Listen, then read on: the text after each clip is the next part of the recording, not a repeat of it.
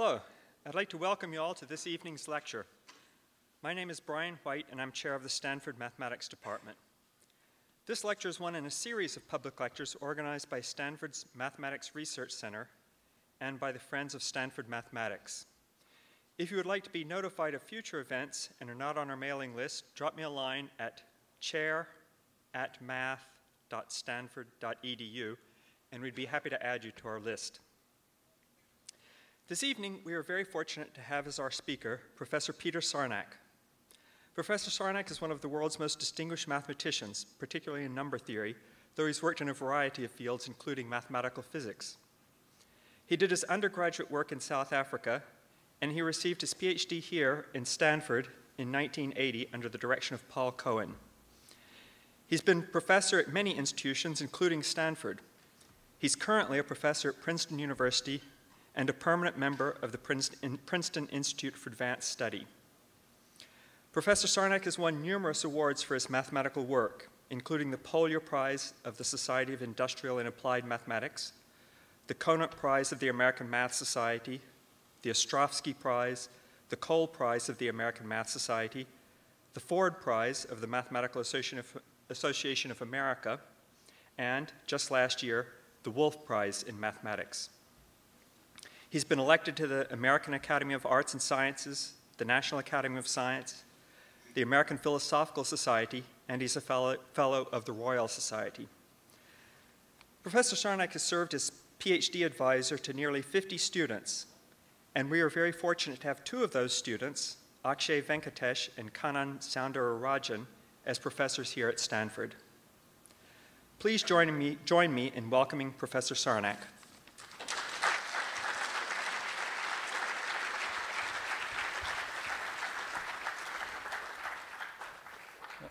Thank you for the kind introduction.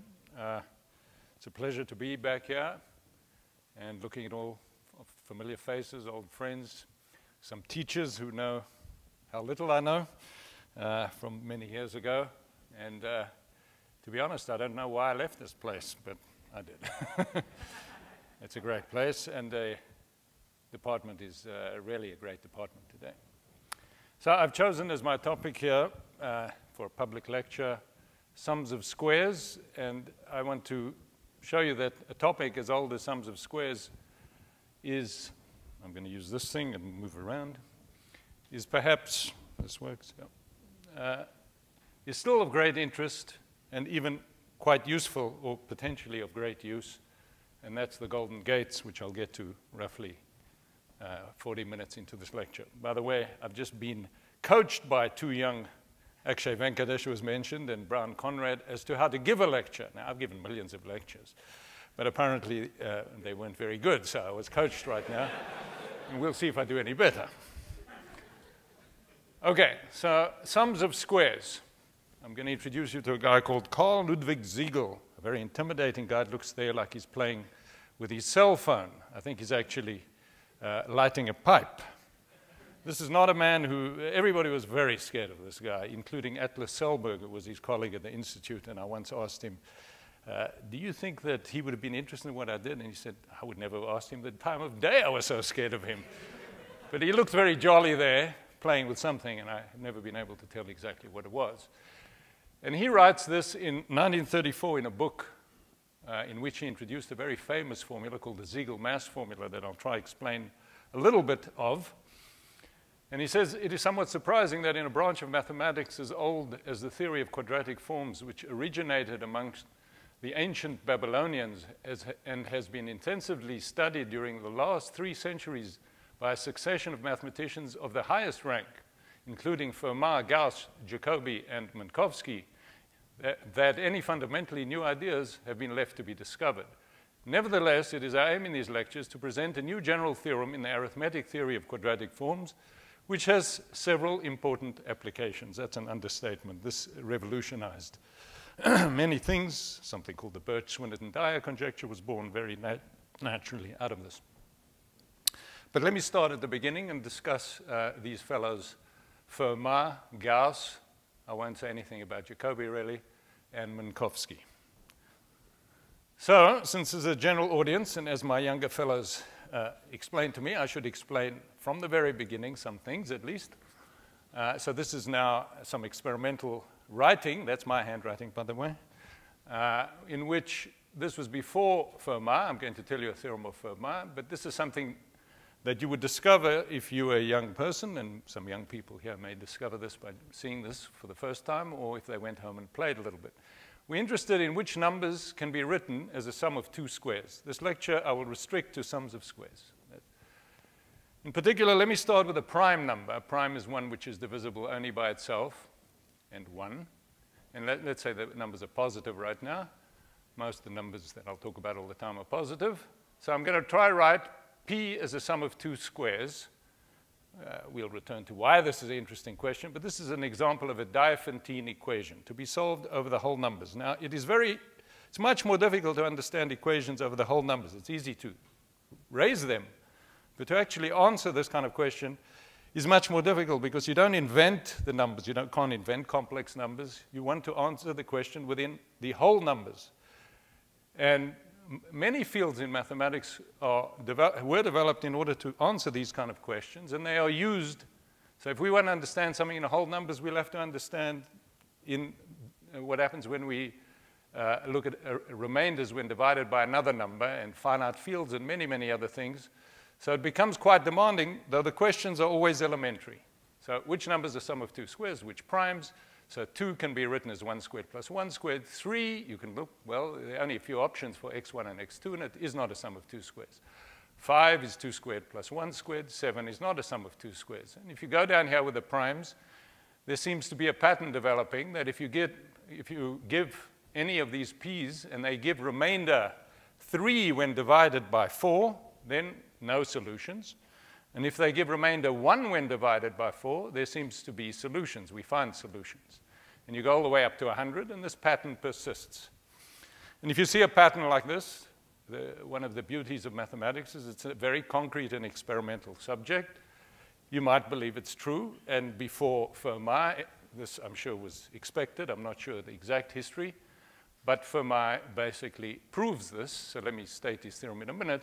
But the most important thing that I want you to remember from here is, let's quickly prove this, that if you give remainder 3, if P gives remainder 3 when divided by 4, which I will now, from now on, describe as being congruent to 3 modulo 4, that's the same as saying gives remainder 3 when divided by 4, then you cannot write P as a sum of two squares. And that's because if you take the remainders mod 4 are 0 squared is 0, 1 squared is 1, 2 squared is 4, which is 0, 3 squared is 1. So the only options are 0 and 1, and if I add 2 of those, I'll get 0 plus 0, 0. 0 plus 1 is 1, 1 plus 1 is 2, but I'll never get 3. So it's immediate that the easy side here is there's a local, I'll call it local, obstruction for writing a prime P which gives remainder 3 when divided by 4 as a sum of two squares. It just cannot be done by this elementary consideration. These elementary considerations look complicated if you've never seen them before, but you have to take my word for that. That's much easier than finding whole number solutions. Finding whole number solutions is difficult. So the converse, that if P is congruent to 1 mod 4, it gives remainder 1 when divided by 4, then it's always a sum of two squares.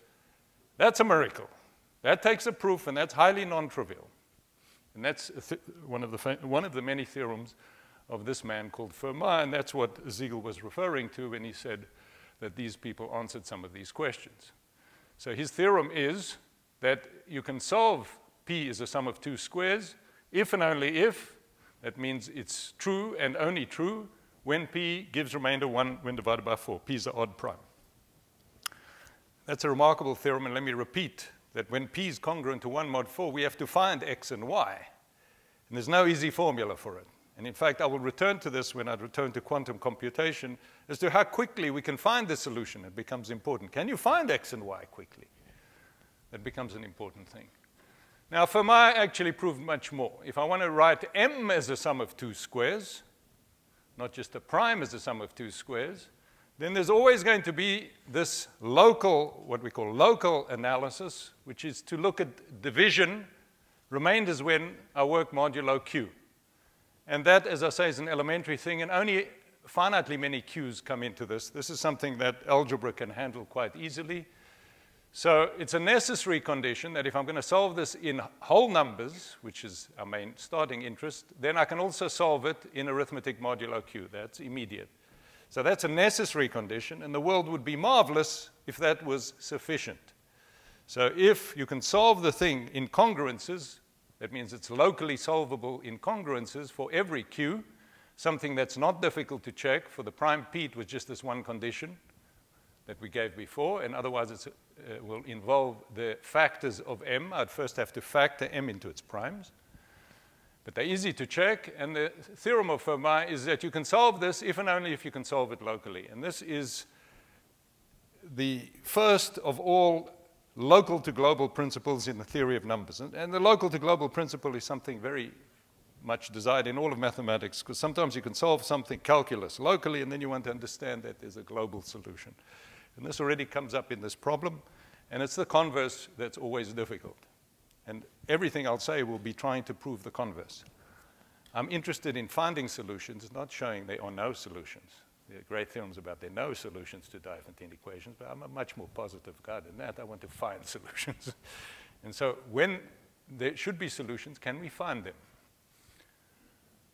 All right, that was the sum of two squares, and now that was Fermat.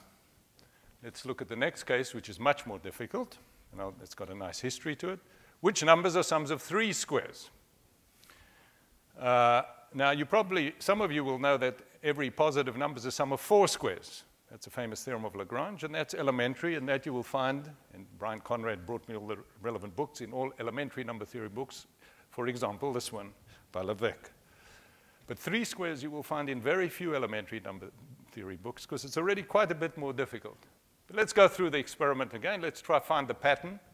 So now I'm trying to write a number as a sum of three squares. Unlike before, there may be many ways I can write m as a sum of three squares. One condition on m is that it better be non-negative, because a square of an integer is a non-negative number. So that's an obstruction that you would call an Archimedean obstruction, just like there was an obstruction when I worked modulo 4 previously. So one is the sum of three squares. Two, there's the solutions. You can check it. I don't think I miscalculated. But you come to 7, there's no solution. And you come to 15, there's no solution. And in fact, if you look at this table, you see any number that gives remainder 7 when divided by 8 has got a problem. So again, we have a local obstruction, and let's go through that quickly. So I'm looking now modulo 8, not modulo 4. So I'm doing arithmetic in remainders when divided by 8, which is now a finite set, which is a much more elementary thing to worry about. And the squares are 0 squared is 0, 1 squared is 1, 2 squared is 4, 3 squared is 1 again, and you go through and you'll get just 0, 1, and 4. Those are the only possible values for the squares, and if I add 3 of those, I'll never get 7 modulo 8. So no number which gives remainder 7 when divided by 8 can be a sum of three squares, and that's why there are no solutions.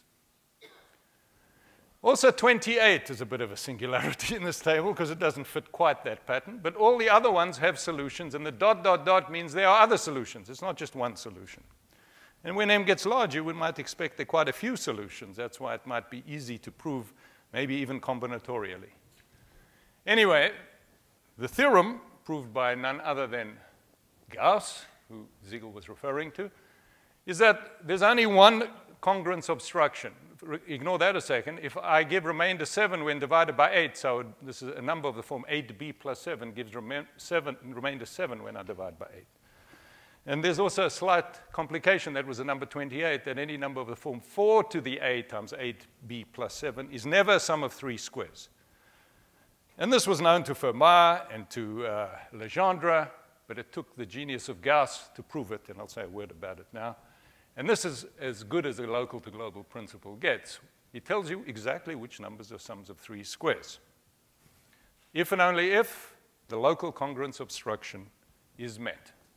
This holds as long as it's not of this form, and that's the only possible thing intervening, and it's only intervening for simple reasons, modulo 7 and 4 to the a. Okay, this is not in elementary books. I'll show you exactly what he proved, which is very close to this in a second. And every positive number is a sum of four squares. The more numbers you add, the easier it is to write the number as a sum of squares. So 3 is interesting. 2 was hard. Not every number is a sum of two squares. 3, it's already just missing, but a local to global principle. 4 is easy. All right, that's the theorem of Gauss. Now, what Gauss actually proved at the same time, and he took this opportunity, this theorem meant a lot to him. In fact, in his diary, he enters the following on July 10th, 1796. Eureka, num equals sum of three triangles. What he's saying is every positive number is a sum of three triangular numbers. And this was something everybody was after, and in particular, Legendre had claimed that he proved it, but Gauss, who knew that people like me would be lecturing 250 years later, giving credit to him, takes task to point out all the mistakes in Legendre's work here, including various things that he assumes to prove this, like there are infinitely many primes in a progression and something called reciprocity that Gauss was the first to prove. And he points out as much as we might believe these things are true, and there's no doubt they're true, he doesn't have a proof. I'm the first to prove it. So it's good to see this guy fighting over such a theorem. It seems to be one of his most proud moments. Eureka. I'm doing this out of memory, and my memory is getting bad. I didn't go back and check, but my memory is that in this entry, at the end of the entry, he says, oh, by the way, my fifth kid was born today. It's a much more minor thing than proving this theorem. So every positive number is a sum of three triangular numbers. There are no local obstructions, you see, unlike sums of squares. So I think the way these guys were thinking of it is if you write a number as a sum of squares, which is the title of the talk, so I should look at all angles on it, is you would write down a square, which has got a square number of numbers, if it's got size n, and then write n as in 1 squared plus n 2 squared plus n 3 squared. That's the sum of squares. We discussed which number is the sum of three squares. Well, then they asked, suppose I took other regular gons, like a triangle, so the number of dots in a triangle like this is n into n plus 1 over 2 rather than n squared. It's still a quadratic expression in n, but it's not homogeneous anymore. And now, all of a sudden, if you work modulo 8, which was the problem, 7 mod 8, all of a sudden there's no local obstructions. And the beauty is now every positive number is a sum of three numbers of this shape. And he gave a proof of that, and an ingenious proof. Elementary proof. Gauss would always, proofs were all elementary, and they were always to the point, the right concept. And he was the first to prove both that and the sum of three squares. If you look at other regular gons, people have asked since many questions, in particular Legendre, who he was complaining about in a later book in 1830. This is, Gauss published his Disquestiones. This is the book in which you will find his attack on Legendre on page, in section 151, if you're interested. He proved that if you take hexagonal numbers, which is you can show as a subsequence of that, they didn't find any local obstructions for writing any large number or any number as a sum of three hexagonal numbers, which is the number of numbers in a hexagon, which is this number. There's no local obstruction for three, and Legendre is able to prove that any number which is bigger than 1791 is a sum of four hexagonal numbers. And there are many numbers less than 1791, small numbers, which are not sums of four. They require 5 or 6. But we now take a new viewpoint, and we ask what happens when the numbers are large. Maybe there's some finite number of exceptions, and we have to live with those. But when the number's large, if there's no local obstruction, is the number, in fact, a sum of three hexagonal numbers? And this was a much, much more difficult problem, and it was only solved in 1990 by Henrik Ivanich, William Duke, who were both here at Stanford when they solved this, by the way. They were visiting in the summer. We used to have people come here. Joe Keller will remember every summer. This was one of the great summers. William Duke, who was finishing his thesis, and Henrik Ivanich came with a spectacular new idea in the theory of modular forms, and later Schulze-Pilote joined them, and proved the following, and a whole bunch of other theorems with it, that every sufficiently large integer is a sum of three hexagonal numbers. So there are no local obstructions, and wow, you can find three numbers. The proof is very convoluted, so convoluted that the proof is ineffective, and I want to tell you what that means, because this makes many people worry. What really did you prove? Some people became intuitionists after this. The ineffectivity here would be easily removed if you proved something called the Riemann hypothesis, but we don't know that. So this is just a hiccup. Somebody will prove the Riemann hypothesis, generalized, and this will not be there as a hiccup. But right now it's a hiccup. What's really proved is every sufficiently large number, and you can write down what it means. So every number bigger than 10 to the 100. I've never worked out what number works here, and nor did they. But any number bigger than 10 to the 100. Now, all the numbers less than 10 to the 100 are of minor interest. You can go on a machine and look. Maybe quite not easy, but that's a separate issue. So every sufficiently large number, and that number can be written down. Every sufficiently large number is a sum of 3 pentagonal numbers. So every number bigger than 10 to the 100, say, is the sum of 3 pentagonal numbers, except possibly for 1. That's the theorem. That's the real theorem. Now, think what that means. There is no counterexample. But the theorem takes that one bad guy and says there isn't a second bad guy. So you never know if there's one bad guy or not, but the number of exceptions is finite. But the proof is in principle ineffective.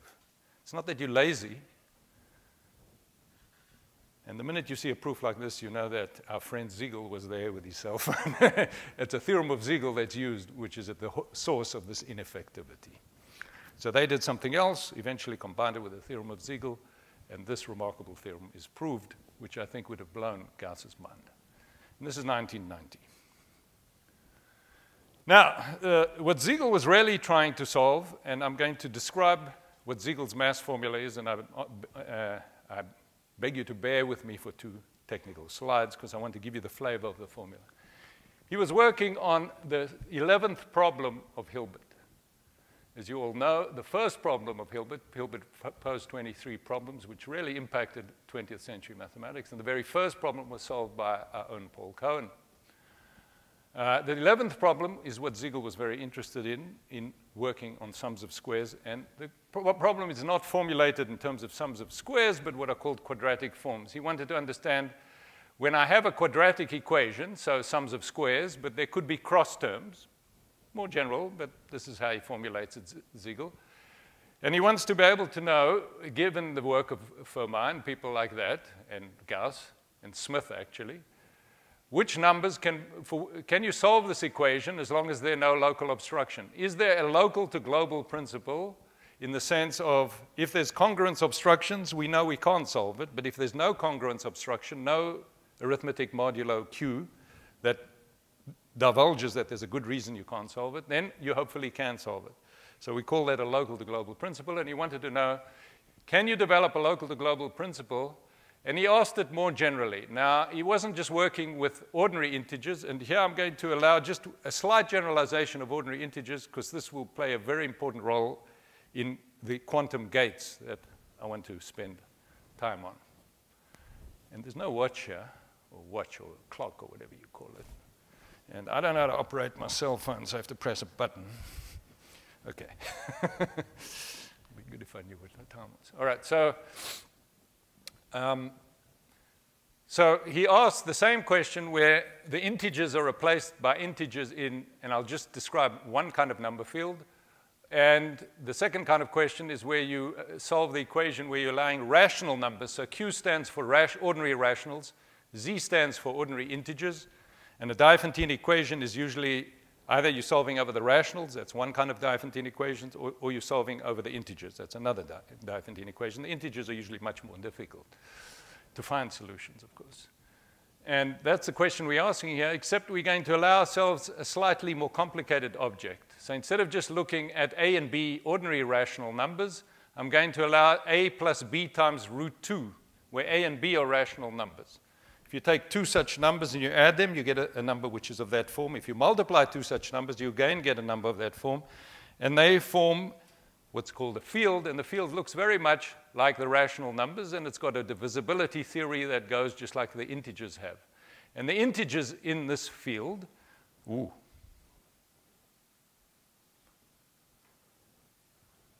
integers in this field are just the numbers A plus B root 2, where A and B are ordinary integers. So they are number rings, and this is the context in which Hilbert's 11th problem was asked. Just like with complex numbers, if I have a complex number A plus B times I, its complex conjugate is A minus B times I. There's a similar notion here. Alpha primed is the conjugate of alpha. It will be important if I'm trying to work out which numbers are sums of squares in this number ring. So this is the question of Hilbert, and Siegel was trying to solve this. Now, this problem, in terms of solving it over the rationals, was solved quite brilliantly, and Hilbert already pointed to the way you're going to solve this. he had the rudiments of what's called class field theory, and this was used by this man called Hasse after Minkowski, who had understood these things over the rational numbers, to understand a complete local to global principle for solving over the rationals. And that was that if you can solve it locally, you can solve it globally, and I won't tell you what local and global means here for these fields, but it's a very famous theorem in mathematics. And in fact, many people think that that's the complete solution of Hilbert's problem.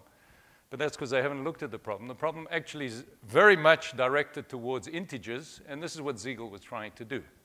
So the famous Hasse-Minkowski theorem tells you what happens over the rationals of these quadratic number rings that we're talking about.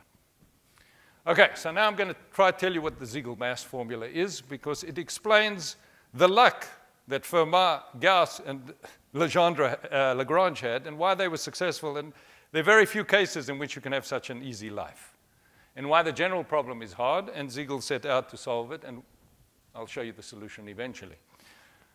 So this idea which, sorry, I'm not good at this. This idea which goes back to at least Gauss is if you want to understand which numbers are represented by your quadratic form f, maybe f is a sum of squares, if I make a change of variable, I replace x by a times x, where a is just a matrix, just an ordinary change of variable, and that matrix is invertible, and the inverses are integers, then whatever number f represents, because if I change here, I'll just go from integers to integers, g and f will represent the same numbers. So you should break up the quadratic forms that you're trying to understand into classes where they all can be moved one into the other by just this linear change of variable. And that breakup turns out to be into a finite set. So f and g, if they are globally equivalent, as we call it, will represent the same number. And the genus of a form, so this is one of the highlights in Siegel's book that he was talking about, is that the set of quadratic forms under this equivalence of change of variable, integral change of variable, breaks up into inequivalent classes, and each class, of course, each form in the class, all members in a class are the same over the integers, so if they're globally equivalent, but if I'm looking at these classes just locally, they may not be globally equivalent. So the genus of a form is the set of all forms which look locally incongruences, where now instead of just solving in arithmetic modulo q, I'm allowed to do matrix manipulations modulo q. That's the only difference. And if the two forms are locally the same, we say they're in the same genus. And it turns out the genus has got only finitely many forms, and the number of forms in the genus is called this famous class number. It's a theorem of Hermite that's finite, maybe also Minkowski. And Siegel's mass formula says, and this is the remarkable formula that he proved in this book, it was a highlight of the book, is that if r, f, j of m is the number of ways of representing the number m by the quadratic form fj, you should think of fj as sum of 3 squares, for example, then this is a difficult problem. How many times m is represented by an individual fj may be difficult, but there is a mass, an average sum, that if you sum the number of representations of m over the genus with some God-given weights that you compute before you start, independent of m, then everything that you get on the right-hand side of this formula is given purely in terms of local information, purely in terms of congruence analysis. So the right-hand side is easy, and the left-hand side is unfortunately not just telling you how many solutions there are, but some weighted sum. And that's the famous Siegel mass formula, and many generalizations of that for other equations other than quadratics. The generalization of that to cubic equations is called the Birch-Swinnerton-Dyer conjecture, born directly out of trying to generalize this numerically with the first arrival of computers at Cambridge. So this is this mass formula. It's a fantastic formula, and it's particularly good if the class number is 1, because then on the left you just have the number of representation, and you have a local to global principle. And that's the miracle of Gauss, Fermat, and Lagrange, is that these things, by some miracle, have one class in the genus. So these forms are extremely special. Any other form over any other field, this thing fails. So they had found more or less the few finite cases in which there's one class in the genus and you have a complete story. You can look locally and you get the answer globally with this Siegel fantastic formula. But Siegel wasn't satisfied with this because these are very rare. He found that when any other form you choose, for example, 5 squares, 3 squares over a number field, quadratic number field, this will never be true that h is 1, and then you're stuck. I'll give you an example of 2 forms. So what his formula will say is every sufficiently large number is represented as it should be by one of these forms, but you don't know which one's doing the job. So if you're lucky enough, you can show each one does the job. That's how we solve all these problems. We show each one shares the burden equally if m gets large. That's really what. And Siegel himself answered which numbers are sums of squares. I apologize. Sum of 5 squares in a quadratic number field, any number field for that matter. So there's a necessary condition that if m is to be a sum of 5 squares, then certainly its conjugate must also be, because its conjugate will be x1 primed squared. The conjugate goes through these things, as you can easily check. And it will also be a sum of 5 squares, and so it must also be positive. So a quadratic number which is both positive and its conjugate are positive is called totally positive. And that's a necessary condition. And there may be some conditions modulo other numbers, which we can always find. And Siegel shows that as long as m is sufficiently large, there will always be finitely many exceptions, except for these very few cases. But what becomes true is you have a local to global principle for writing a number as a sum of squares as long as m is large. So every number which is supposed to be a sum of 5 squares is a sum of 5 squares if it's big enough. That's Siegel's result on this. And it was then extended to 4. The fewer variables, the harder the problem. And this was solved for 4 variables by Kneise in 1974 with a quite ingenious elementary proof using the pigeonhole principle and Hass's theorem. This was quite a shock that you could do 4 this way. You can give a proof using much more fancy machinery, something called modular forms and a theorem of Deligne. That I think most experts knew, but Hasse found an elementary proof. But for 3, it's always been very difficult. So this is a problem that was the solution of Hilbert's 11th problem by Cogdell, Piatetsky, Shapiro, and myself. Also done a lot of it starting with, as I said, Duke, and then having, this was a problem of carrying this out in a number field.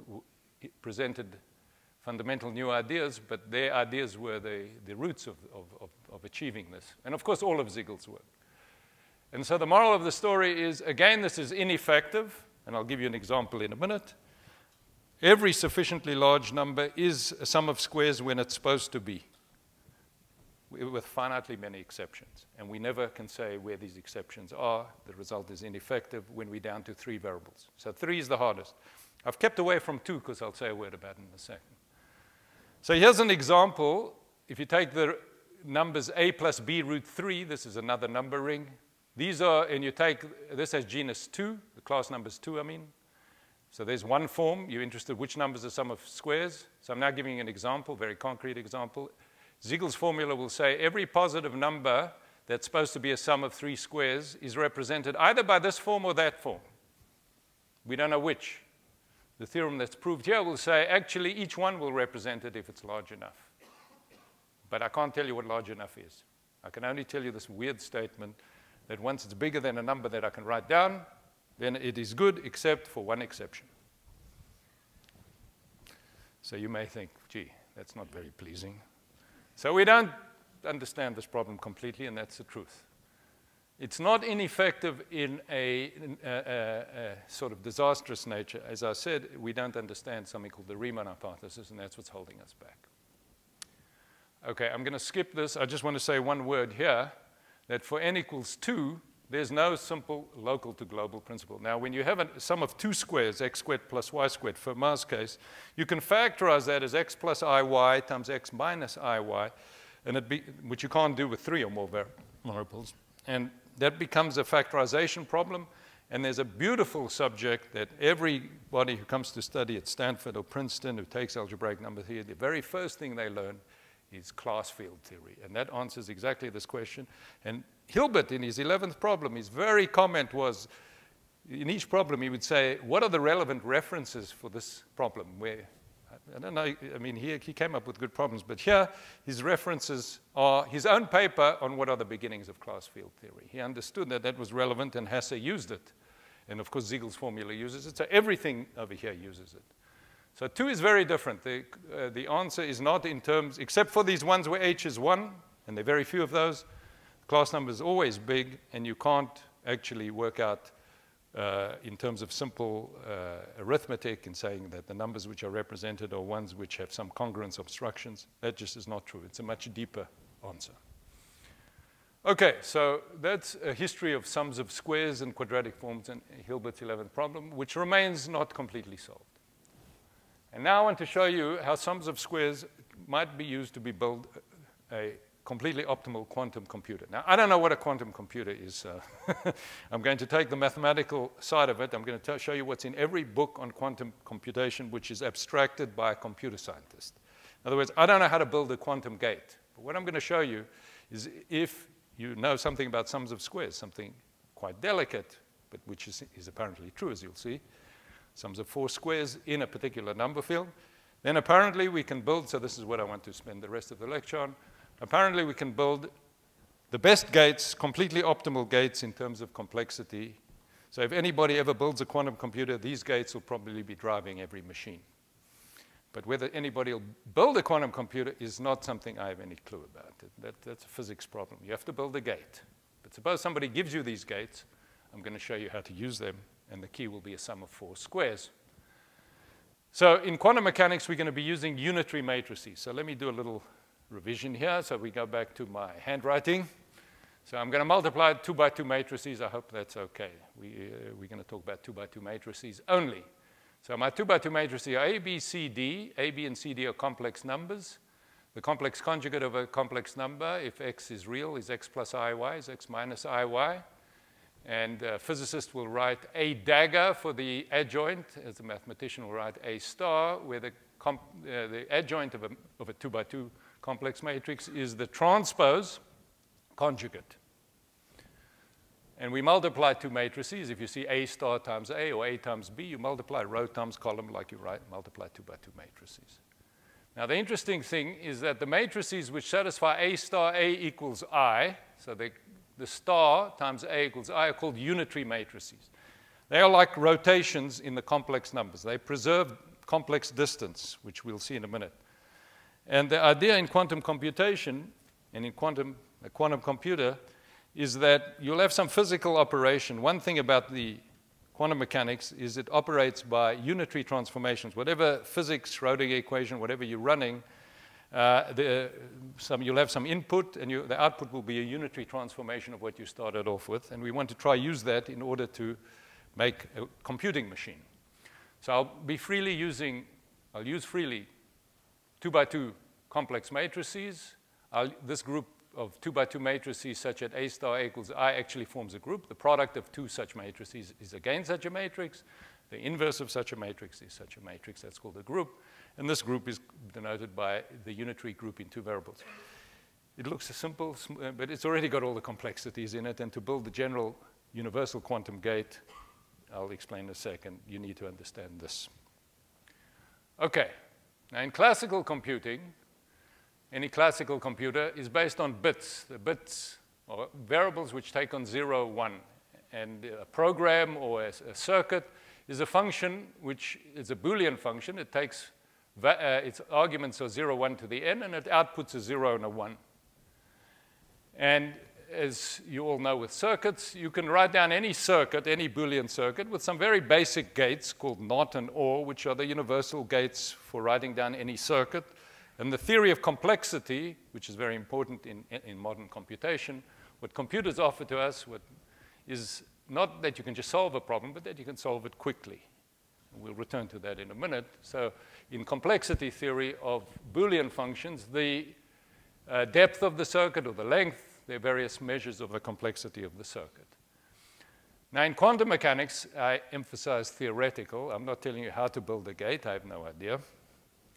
So this is a mathematical abstraction. Instead of having 0, 1s as the states are complex vectors in 2-dimensional complex space, U1, U2, whose length, so the absolute value of U1 squared plus U2 squared is 1. This is some quantum state that your particle is in. And when you measure, then it collapses into a 0 or 1. Only when you measure do you get a 0 or 1 when you're going to do a quantum computation. But before you measure, there's things in the state. And what you want to do in a quantum computer, you want to build the gate. Now, I'm going to talk about a 1-bit quantum gate, not even an n-bit quantum gate, because these are the basic building blocks of the n-bit quantum gate. So what I want is a 1-bit quantum gate, and all it is, you'll realize that somehow physically, it's going to be a 1-bit quantum gate is just a 2-by-2 unitary matrix. Hopefully, you have some experiment which every time you call on this, it'll reproduce the same unitary transformation. It will take this vector, which is in some state, this u, and it'll transform it by multiplying a times u, and it'll preserve this property. That's what the unitary matrix preserves.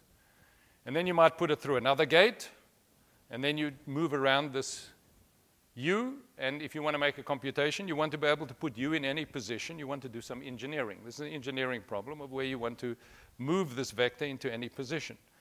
Now, you'll only be allowed to build a few gates, and apparently building those gates are extremely difficult. This is what people are trying to do. But suppose you can build a gate, then when you apply this gate and follow it up by this gate, I'll show you some of the standard gates in a minute, you'll end up multiplying these matrices. So what happens is you want to try and understand what happens if I multiply a sequence of 2-by-2 unitary matrices. Can I get this matrix to look like close to any other third matrix that I would like to come to? So of course, if I just multiply these, say, suppose I start off with 3 2-by-2 matrices and I start multiplying them and forming circuits, they're called circuits, I would get a lot of them, but I would just get a finite number after a finite number of steps. I'll never get all unitary matrices, and all unitary matrices are an uncountable set, this U2. So what one has to do here, and what one does, is one tries to approximate an arbitrary gate by a short circuit in these 1-bit quantum gates. So there's a distance, a very natural distance on the space of 2-by-2 unitary matrices, which is simply given by this formula, but it's a simple distance between unitary matrices, which is completely natural. It's unique once you put some side conditions, and it's the way we'll measure everything. And a sequence of gates, quantum gates, is called universal, 1-bit universal, if I can approximate any unitary matrix by a product of these, by these circuits. And one of the most important theorems here is a famous theorem of Solovay and Kitaev. They proved that you can find, so this was a very important theorem at the beginning of the theory, because the theory was, can a quantum computer actually do as well as a classical computer? It would be kind of a disaster if a quantum computer was not as fast as a classical computer. So this notion of a universal gate set, so a finite number of gates which will allow me to get close to every 2-by-2 unitary matrices with short words, with short circuits, was something they showed. They showed that you can do it with short enough circuits in the class of complexity class, polynomial complexity class. So that whatever a classical computer, if you ever built a quantum computer, it could do the same thing as a classical computer with very little slowdown. All right, but the real truth is a quantum computer can do much better than Solovay-Kitaev. Ensure, and that's because of sums of squares. So if you open any textbook, all textbooks that I've looked at have the following gates. Now, if you're a famous guy, apparently you get a 2-by-2 matrix named after you. And the guy is going to be the most famous who gets the identity named after him. I don't know how this subject runs, but Hadamard, this is the Hadamard gate. It's a 2-by-2 unitary matrix, you can check, and it's one that's been built. The Pauli X gate, Pauli Y gate, this is, here you have some wires going in, you go through this gate, you come out, and you're going to try to change your phase as you move around by applying these gates with short circuits. Now, if you take these H, X, Y, and Z, all the ones which have nice names associated with them, and you multiply those matrices, you never get more than 24 gates. This forms a finite subgroup. In other words, you multiply these, you never exit this 24 set of gates, which apparently, so much so that these are ones that are built, if I understand correctly, and very easy to simulate classically. So those you should view when we start to measure circuit complexity as costing nothing.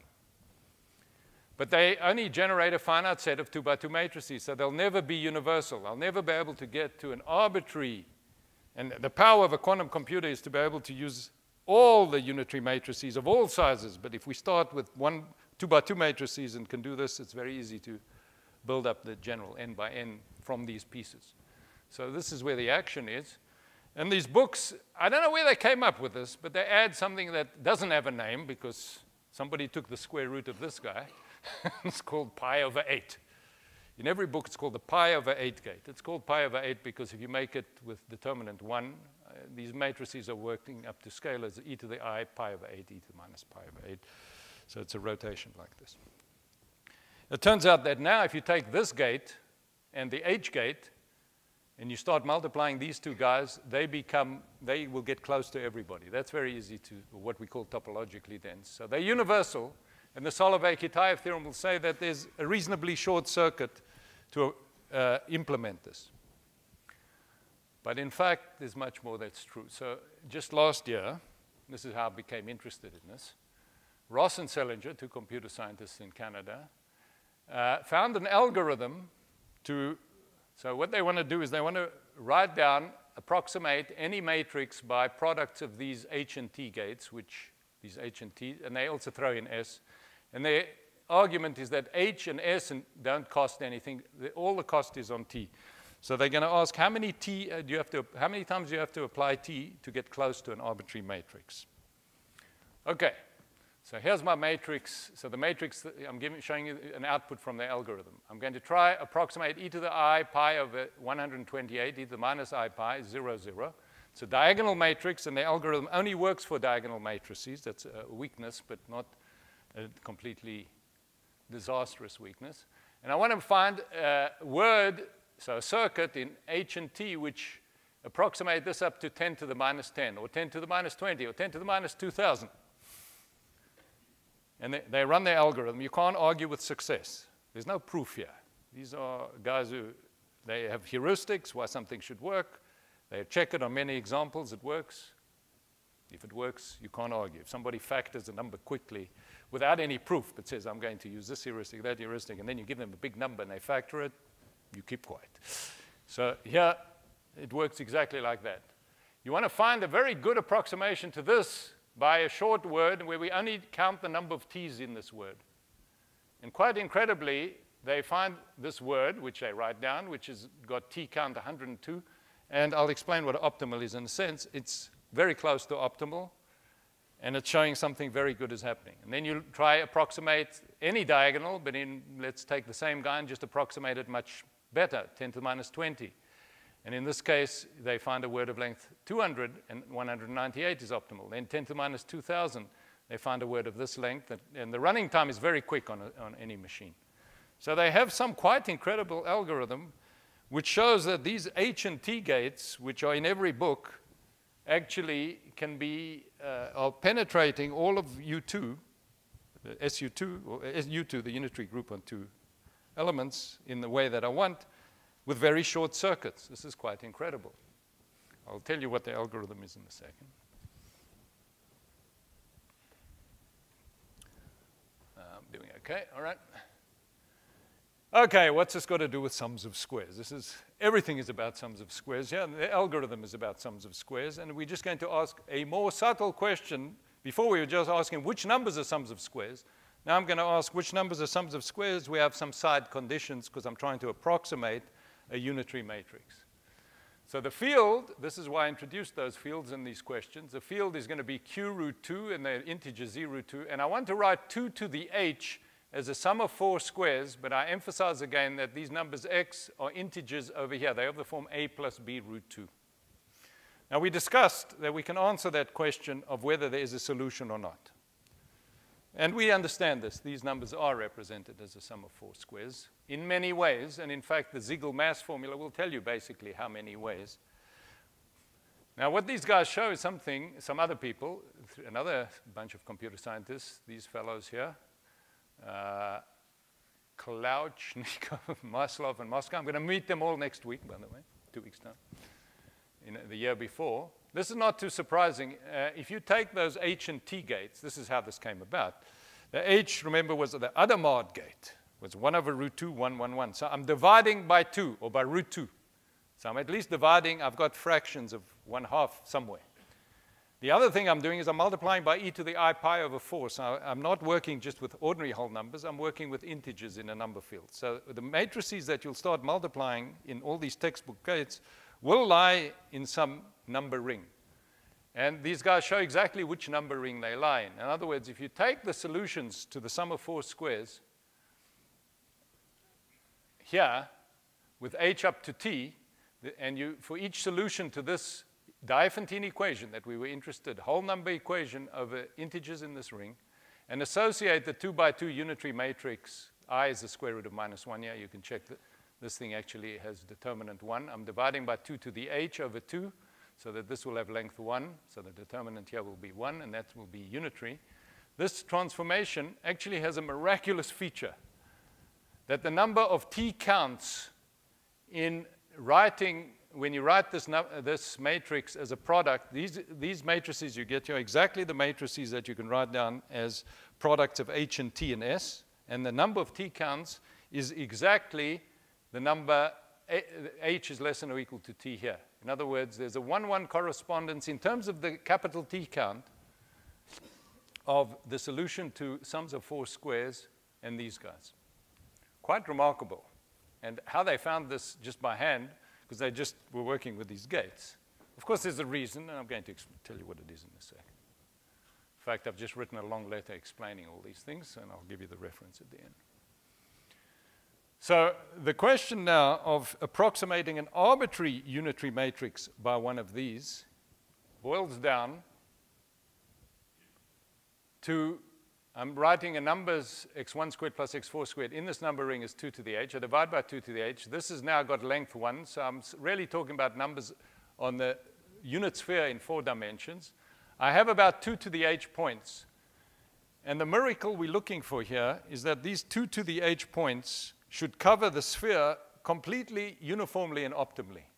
Because then each guy would be doing the optimal job that when I took the small neighborhood, I just have exactly one or a few guys there, which are the short words we're looking for. So they don't know how to prove this, but they are finding this numerically, because they do a lot of experiments. Turns out that, again, at Stanford, when Lubotsky was visiting here in 1988, sorry, he was visiting here and and Ralph Phillips was a colleague of ours at the time, and I wrote probably more papers with him than anybody else. We were doing something very similar. We showed these examples that I've been talking about here, all special cases of what we constructed. We had no idea about quantum computation. But we showed, and I show in this letter how to improve our results so as to cover this optimal statement. We show that using the theory of quadratic forms, representing 2 to the h as a sum of 4 squares, but not just the theory of existence, but also in terms of how well you can approximate any number, and in particular using something very powerful called the Ramanujan conjectures, we showed that, in fact, these points that you're constructing here cover the sphere completely optimally, most points. That is to say that the points you're putting on this 3-sphere by this construction with these h and t gates miraculously are placing themselves optimally so as to have a complete optimal arrangement. This is what I was saying before, what optimal was. So these gates are completely golden. You can't do better than them, and this theorem shows, once you apply it in this context, that there are always short words and optimally short words, and I call them, that's the title of this lecture, golden gates. But it's completely useless to a computer scientist unless you can find the short word. So the existence is something mathematicians love proving, and we suffer and we prove it. And I'm telling you, these work, but I don't know how to find them quickly. But that's what Ross and Selinger found. They have an algorithm, and I'll end by explaining the algorithm, just the beginning of the algorithm. And you must panic.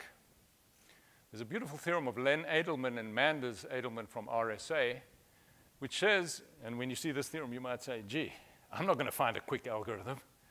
He says the question of solving a Diophantine equation, much simpler than what I've been telling you about. I've been telling you about a quadratic equation. That's where all of these had powers of 2. But here I'm looking just at a parabola, ax squared plus by plus c equal to 0. Suppose I want to know whether that has a solution where a, b, and c are positive integers, and I want to solve. I give you a, b, and c. And in terms of the number of digits, that's what polynomial means. You're supposed to find me x and y. Can you find an x and y quickly? Now, theoretically, we can understand this very quickly.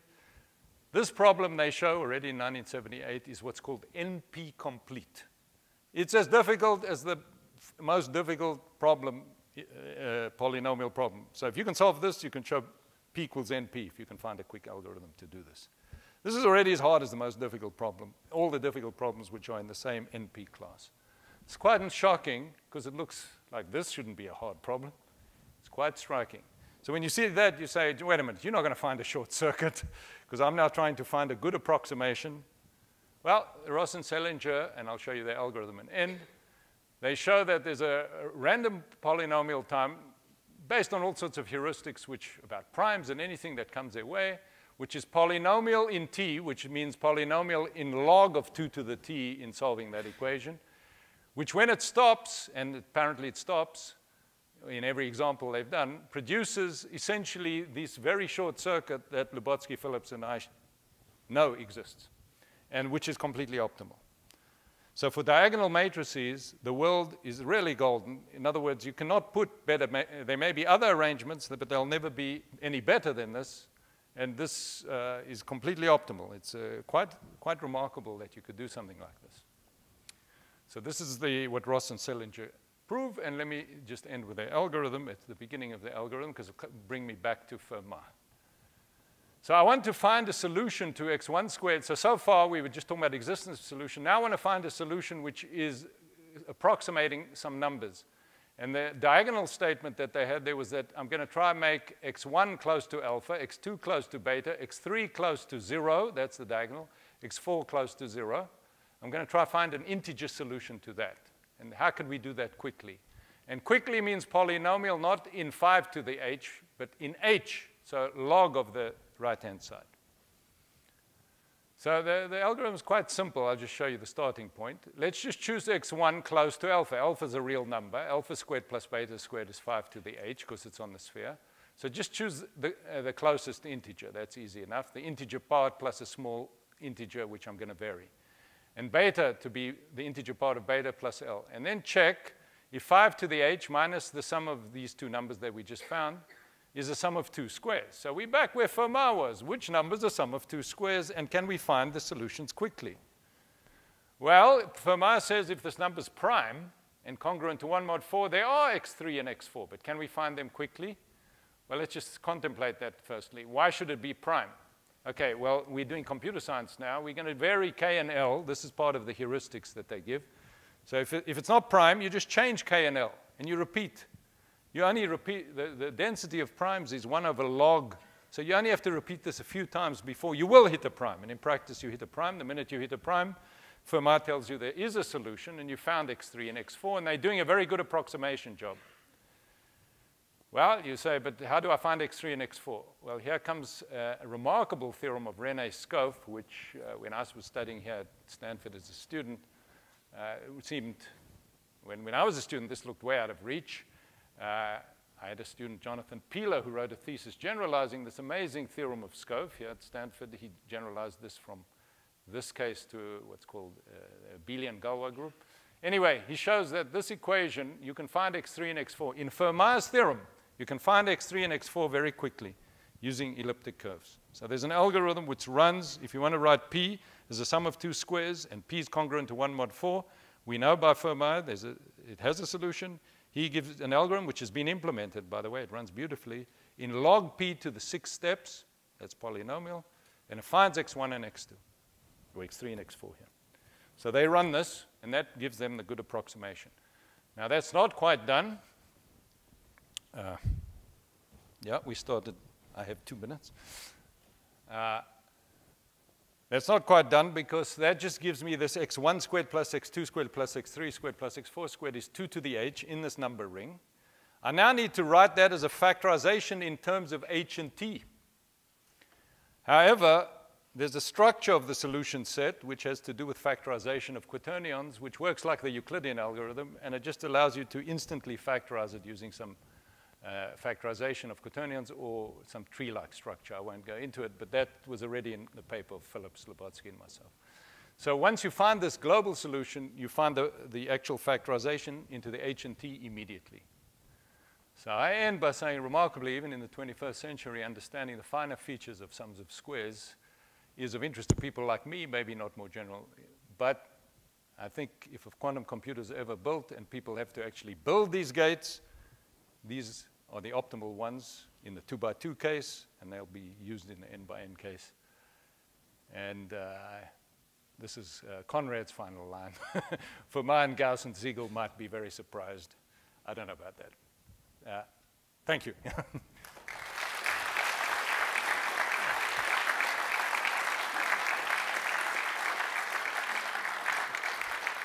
If I may just, there are references here. I guess I can make them available to anybody. The standard quantum computation book is this. This is the Ross-Selinger paper and these computer science papers. This is this remarkable paper of Duke. This is the Hilbert problem. I want to just mention this. The problem of Hilbert's 11th problem does not end with just solving f of x equal to m, that is, in matrix notation, x transpose ax equals m. One can write down simultaneous equations, which Siegel's mass formula applies to. X transpose AX equals a symmetric matrix B, not just a 1-by-1 matrix. And then we don't know anything this short. We don't know this complete local to global. But quite incredibly, Ellenberg and Venkatesh improved everything was known in that kind of problem, where the right-hand side is not a scalar, using ideas of Ratner from ergodic theory. I had to get that in. Okay, thanks. We have time for a few questions. Anyone? Any questions? Yeah. So you mentioned, I believe, that we were looking originally at this active problem for example, that would be, you weren't interested in quantum information at that time, or you weren't looking at quantum? Yeah, we just knew that we could put points on a three-sphere, which are so damn well equidistributed that nobody could touch them because what's remarkable is roughly, so let me say this algorithm is as good as, the best algorithm in the world, maybe Don Knuth can confirm this, is the Euclidean algorithm, probably the oldest. Runs, if you want to approximate a real number by a rational number, you make two transformations. X goes into 1 over x, that's a 2-by-2 projective transformation, and x goes to the integer part of x, translate. And you just apply these two, and it gives you the continued fraction. It gives you, and it runs in log of the number of digits to the power 1 steps, actually. You can't do better than this. There's no better algorithm in number theory than the Euclidean algorithm. What we're looking for here is a Euclidean algorithm in the unitary group SU2. Give me two transformations which have the property that you can tell me how to get to any matrix quickly, and there's a very short word to get to almost every matrix, optimally short. And that's what's being produced here. And what Lubotsky, Phillips, and I did then, we were, okay, Phillips was an analyst, Lubotsky was an algebraist, and I don't know what I was. I was the intermediate between these two guys. Actually, the guy who was writing all the programs was Ralph Phillips, quite remarkably, checking, because he didn't trust anything we wrote. So he said, okay, I'll see if it works. Now, in there, we concentrate on the analysis side of this, which I think might have been a bit misleading for this thing. It was called discrepancy. So our paper is about the discrepancy of putting points on a sphere with a very simple algorithm of just generating new guys from old guys by applying one of three transformations. And we didn't get optimal bounds because the discrepancy is a harmonic analysis question, which is not natural. But this question of the covering radius loses no information. That's what this letter of mine explains. So I've now written a letter updating that, improving what we had there. And for this purpose, it's completely optimal. So we didn't have this application. We just wrote another paper about what's called Ramanujan graphs, which is a purely combinatorial thing, which is an optimal graph in terms of connections, connectedness, and sparsity. And that has been used a lot. But this sort of just died. If it's in every quantum computer, I think we want to be back with it. Now, of course, this is all just the end game. This is the end game of when you make a quantum computer, this will be how best to, which you'll have to decide what gates you want. There may be very serious physical constraints. And so I believe this pi over 8 gate is something everybody's trying to build. And incredibly, that lies in this particular number field. How these guys found it is quite remarkable. They just start to multiply these matrices and realize some structure without, Lubotsky, Phillips, and I work backwards. We start with the number theory and we tell you the gates. They start with the gates, and this is the only set of gates that they've managed to kind of jive, and this later explains why. It's a special case of our construction. Okay, maybe we have time for one more question. Anyone? Okay, well, let's thank Peter again for a wonderful talk.